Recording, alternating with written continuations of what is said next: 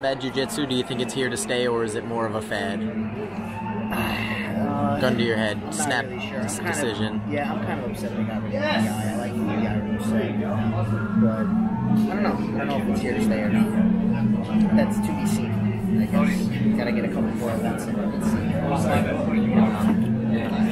I mean, would you do it? Yeah. If the money was right? I mean, technically I am supposed to be doing one, but I didn't hear anything. What? Where? I mean, in May they're supposed to be doing a combat jiu-jitsu tournament. They announced it, but then I never heard anything back.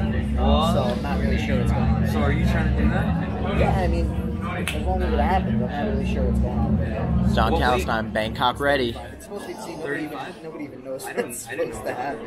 Yeah. Yeah, but we'll see what happens with that. Dude, don't slap me during training. You know what? I actually heard there's a ground and pound league too, like straight Probably punch. somewhere in Russia where you tie them together like this. I'm down for that. So anytime you want to arm wrestle or anything. All right. Well, thanks. This was BJJ World TV with 4thstringers. Follow him on what's your Instagram? Any other shout-outs, John? Shout outs, my training partners, you've heard it here, BJJ World, because they're always cool, and No doubt. Peace.